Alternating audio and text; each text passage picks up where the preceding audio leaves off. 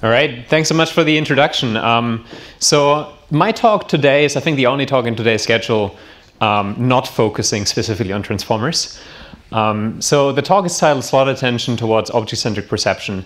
You see the title has the word attention in there, and ultimately the kind of biases and architectures I've been looking at in the team I'm working with at Brain here in Amsterdam and with colleagues also in Berlin and Mountain View is effectively on architectures that look quite similar to transformers, but have like some slight changes in terms of inductive biases that allow you to kind of discover objects in perceptual data and reason kind of in an object-centric way. And so this is kind of from a subfield within the community that's called object-centric learning. And the goal of object-centric learning is really to perceive and model the world around you using composable abstractions. And by composable abstractions, I mean abstractions are learned directly from raw data in some kind of context or task-dependent manner. So let's say you look at the world around you and you have things like a traffic scene, or you see these animals here marching on the street, or you have this kind of Newton's cradle set up here. Ultimately, the way you perceive these scenes is really in terms of like the things that pop out really into existence as soon as you look at this are like the objects and the entities in there, and you can kind of mentally simulate what's going to happen next and especially how kind of each individual entity or object is going to interact in this environment. And so the reason why we are interested in object-centric learning is, well, because humans seem to be doing something very similar. And ultimately, we care about like interfacing machine learning models with humans. So objects are kind of a very core problem to be addressed. And also, like, if we manage to kind of have objects emerge in those representations, like we do as humans when we learn about the world, we get a lot of labeled data efficiency. Like to understand the world, we don't need like a big labeled data set of like hand annotated individual object instances with bounding boxes around them and segmentation masks. And so there's a lot to be gained from kind of having emergent representations that are structured in terms of objects. And at the same time, if we abstract away into objects, we get things like compositional generalization, in part for free. So we don't need to explicitly worry about these kinds of problems. Now, ideally, these kinds of models shouldn't be explicitly supervised. We know, at least in humans, that these kinds of representations can emerge without supervision or direct supervision. They can also emerge in the absence of language. So we focus a lot on like language and multimodal perception these days, but a lot of the things we understand about the world, we understand also without language, and especially like if you look at the animal kingdom. And also, like abstractions and objects are not necessarily like clear-cut. Like these are typically context and task-dependent abstractions. So it's a more complex problem than just having a data set of like individually annotated like objects, because what defines an object is very much context or task-dependent. Now, the kind of core architecture that has emerged in this kind of space is what some people call slot-based neural networks. And there you're going to see already like the similarity to transformers. So effectively you have like, let's say, some perceptual data like vision or audio. You have some kind of encoder, and that encoder gives you, let's say, a grid representation of the encoded like image or audio data. And this could be a vision transformer, this could be a CNN or any kind of encoder you like. Now, the interesting part is how do we move from this kind of low-level processing to some higher-level abstractions or grouping of inputs. And this is where the core element of these slot-based neural networks comes in. So we want to abstract away into a set of latent variables, so a set of tokens, a set of queries, whichever you might call them. But the really important bit here is that you have like a set of those, and they don't really have a specific meaning depending on like whether they're index number 1 or index number 2. So every one of those slots can really capture anything in the input. And that's what we mean with like object understanding also in humans. And ultimately, once you have this kind of composable abstraction, you can very easily kind of learn compositions of that, relations between them, and also model dynamics into the future. And you can train these kind of representations using some kind of downstream task or loss. Now, what I already hinted at, the kind of core design principle, the core inductive bias behind this kind of architecture is that we want these slot representations to be symmetric under permutation. And so that really means that it doesn't matter if like a particular object in the input ends up in slot 1 or slot 2 or slot n, the model generalizes in exactly the same kind of way. And the kind of architecture that we've been working on in the last 2 or so years in this space is a simple attentional mechanism that performs exactly this kind of abstraction from lower level input features like images or encoded images to these higher level abstract variables. And so this attention mechanism we call slot attention, and effectively it's an iterative competitive attention mechanism that performs some kind of routing from these low level perceptual features to these higher level abstract features. And this simple module you can then place, for example, into a object discovery architecture by simply putting it into an autoencoder. So you start with like images on the one side, you encode it using some visual backbone, you put this grouping or slot attention mechanism in there, and they decode back into the image space. And similarly, what we've already seen in Case's talk just earlier is you can also address detection problems or set prediction problems like this, basically using an attention mechanism on top of a backbone, where you then predict a set of, say, bounding boxes or any other kind of set-based representation. And slot attention can also do that in that kind of setup.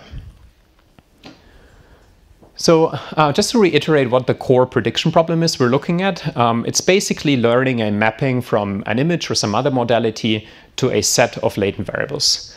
And intuitively here, each set element should really be able to capture, say, an object, a part of an object, or even the entire background. So we don't really prescribe any particular meaning to these slots ahead of time.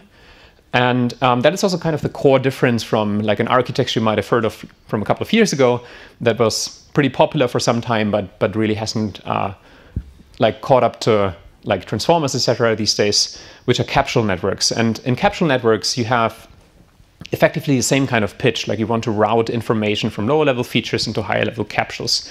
The problem with capsule networks was basically that the capsules were not symmetric under permutation, not exchangeable. So you had like one particular capsule responsible for dogs, one particular capsule responsible for cars, and so forth.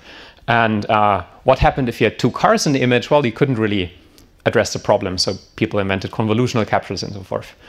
But it turns out if you just impose permutation symmetry, all of these problems go away.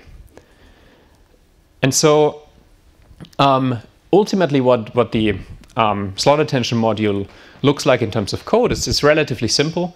And this is also the only technical slide I have in my talk today, where we just look at like what the actual routing mechanism looks like.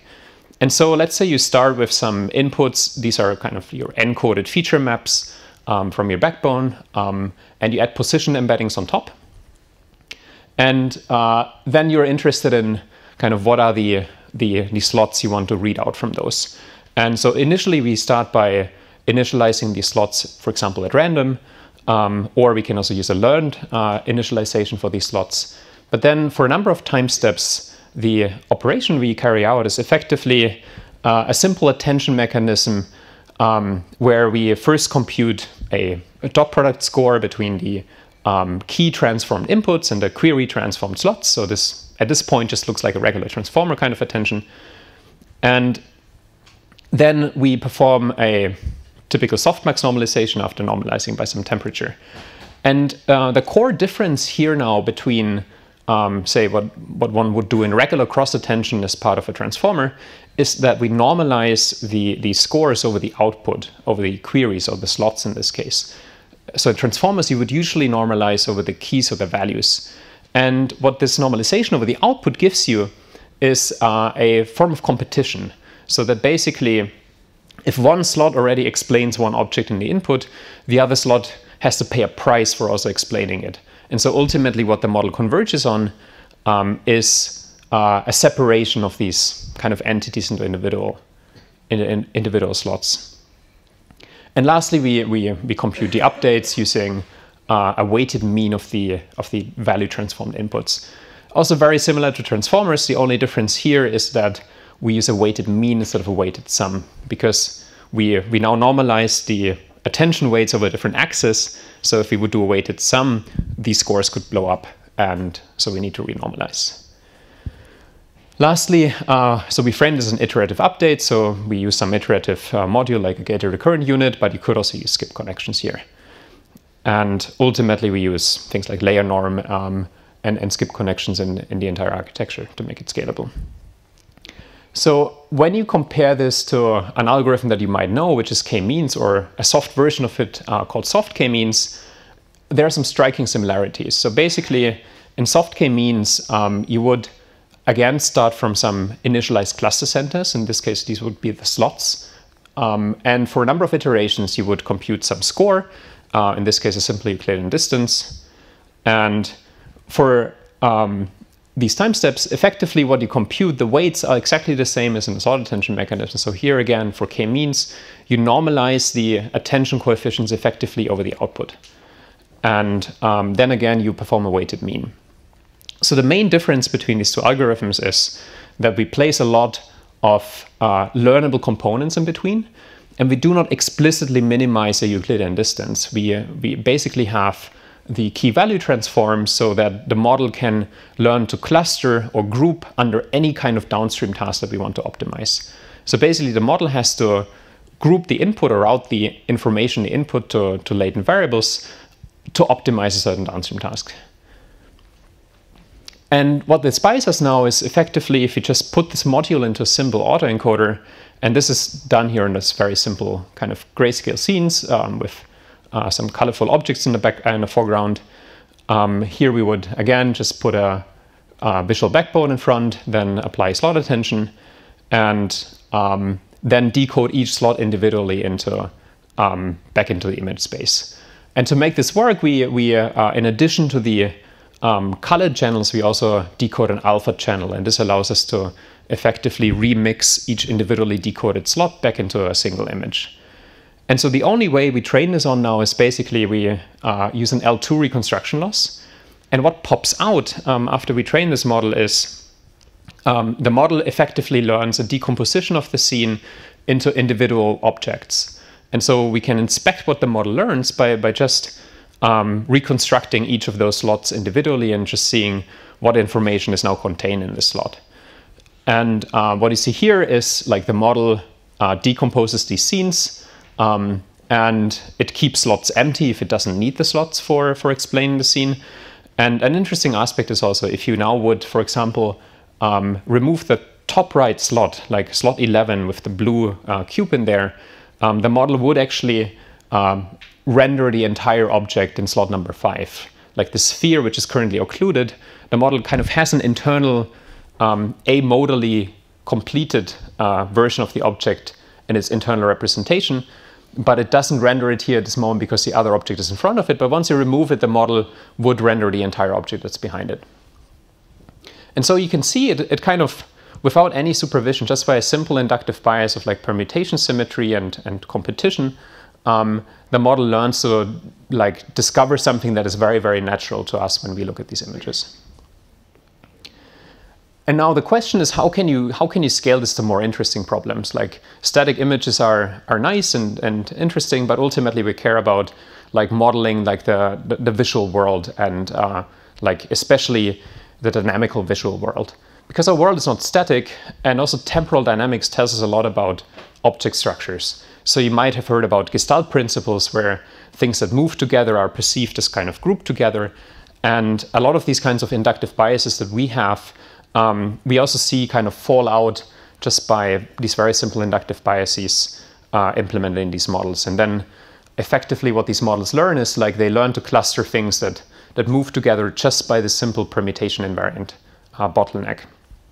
And so ultimately these temporally consistent abstractions can also serve as a basis for many downstream tasks. Like if you want to predict the future, if you want to, say, perform some kind of visual reasoning tasks on top of it, it can be very helpful to have an abstraction of a scene that really crisply identifies the individual objects. And so now if we apply the same model, but then with a simple kind of adapter in between that just takes the slots that are discovered in one time step and just uses them to initialize slot attention at the next time step, that's the only real change we do here. Then you can, for example, apply this model to these robotic dataset videos, where then what you see here is that, so the original video is always on the left-hand side, and then you see the decomposition that the model learns in the right-hand side. And so each individual color here indicates like a particular slot that is responsible for explaining that part of the input. And so ultimately, you see that the model like discovers all the objects. It kind of decomposes its gripper arm into like the two independently moving parts, and it cleanly kind of segments also the background out of it. Now this is a very simple scene because we always have the same colored objects and the same gripper arm, so it's kind of relatively unambiguous what the objects are. But if you want to scale this to more complex data, we need to solve these problems. Just one more point I want to mention is if you now here we show a reconstruction where you then visualize the individual reconstructed slots, which is something I haven't shown in the previous example. But this is something you can always get for free out of these models. Like you can just visualize what each slot learns, and then you have a crisp decomposed representation of that object, and in this case even including the shadow that belongs to the object. Now if you want to control what the model actually learns, you can put segmentation, you can initialize the model, for example, using segmentation mask or bounding box, and can control what information ends up in which slot. And that way we can steer the model in terms of decomposition. Now we recently scaled this model to more complex driving scenes by basically just scaling the backbone, so the model we call SAVI, or slot attention for video, and we supervise this using LiDAR or self-supervision using a depth signal. And what you can see in this architecture is we basically have the same setup as before. We have an encoder, we have these slots that are recurrent over time. We decode them into now a LiDAR-based depth signal, and segmentation masks emerge just from the model itself. And now if you train this model on these driving scenes, you see that objects start to emerge without any direct supervision. In this case, we condition the model on bounding boxes in the first frame, so it knows what to track because there's a lot of ambiguity here. But we can also run this in a fully unsupervised setting without any conditioning. And then individual kind of slots tend to capture also environmental objects like street lanterns and so forth. Now, before I conclude, I want to briefly mention just one more work in how we can use a simple inductive bias, not on videos, but now in 3D scenes to learn about appearance of objects from various kind of angles and their geometric representations. So in this work, we, instead of like auto-encoding individual views or auto-encoding videos, what we do is we perform novel view synthesis. So you get a number of reference frames from particular camera angles, and you now want to render the scene from novel viewpoints. So the model effectively has, from a single image or from multiple images, has to predict what the scene would look like if looked at from a different angle. And again, we can just put a simple slot attention bottleneck in there, and object segmentations and object representations fall out of this model. And the architecture here is effectively a big transformer. So the encoder is a transformer encoder, the decoder is some kind of transformer encoder, and the only change we really make here is put a slot attention bottleneck in there. Now to conclude, these kinds of methods on self-supervised object-centric learning have really started to take off in the last couple of years, and they kind of present a new approach to doing computer vision or perception. Whereas in the past we relied on kind of large labeled data sets, especially a lot of human annotated bounding boxes and segmentation masks for objects, we can now start to see that these kinds of things can actually emerge with just very simple inductive biases in these architectures. Now, real-world results are still in their infancy, but our hope is that at scale this will likely be useful for interactive scene editing, for problems like causal and physical modeling, but also for things like visual reasoning and robotic manipulation. And you can see a little example here of scene editing with this 3D scene representation model here, where we just iterate over the individual slots that the model learns and just remove them one at a time. And it's not perfect, and the reconstructions are still pretty blurry, but you see that there's some compositionality that comes out of this model. And with that, I'd like to thank my collaborators, and I think we have a few minutes for questions.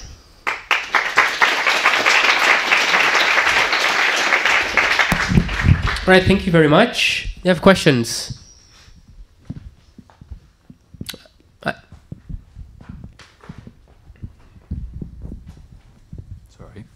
Thanks. Great talk and great inductive bias as well. Very nice segue from Case's talk, I think. I have a really dumb question. Could you say something about the effect of the number of slots? Because for these sort of scene manipulation and all these objects in the scene, of course, the number of slots is quite obvious. You want as many as there are objects. So how does this work for example, some of this real-world data? And how do you pick it? That's a really great question. So basically, it gives you the capacity the model has to represent the scene. And what we effectively see, if you don't give enough slots, the model just puts things together into a single slot. And that's usually not a problem if you give it enough capacity. At some point, like the typical things you care about in a scene or in some local crop of a scene or a video is usually on the order of like tens of things, usually not hundreds of things. And so if you give it like 30, 40, 50 slots or so, like in this scene transformer example, we gave it like 32 slots. And that usually is fine, and the model learns to keep the ones it doesn't need empty. But it's a great question, and I think still requires a lot of kind of investigation to figure out the perfect number of slots. It's probably going to be 42 or something like that. Other questions? Thank you for the talk. So I assume the slots are more abstract than the input, but when they are being trained, they're being trained for reconstruction. So where does the information come for perfect reconstruction, given the slots are abstract to begin with? That's a great question. So basically, there is some compression going on because we take the scene and we put it into a scene representation. It has like a number of like latent variables, but we can make those latent variables really big. Like in the scene representation transformer examples, these were really big vectors. And we don't necessarily need a bottleneck here. So we don't need to make these small to get like an explicit compression. We just need to make the set small. And if you make the set small, but like we can make the vectors really big, this seems to be enough for this kind of decomposition to emerge. It's less so in autoencoding because there's a lot of failure modes. The model can just cheat eventually. But if it has to do some interesting tasks like predict what the scene looks like from a novel viewpoint, then all these cheating failure modes go away. And then usually you don't need an explicit bottleneck anymore. Yeah, see another question in the back?